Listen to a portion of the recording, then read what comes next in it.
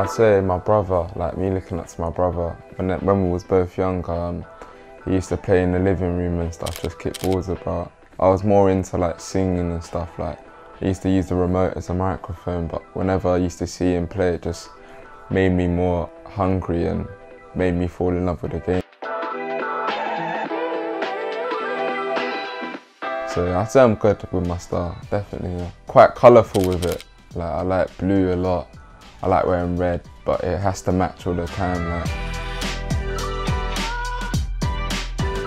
Yeah, I'd say I'm a confident person, like, because I know what I can do, so just put it into action really, and I don't really care what anyone else has to say or think. Just play how I normally play really and stuff. Yeah.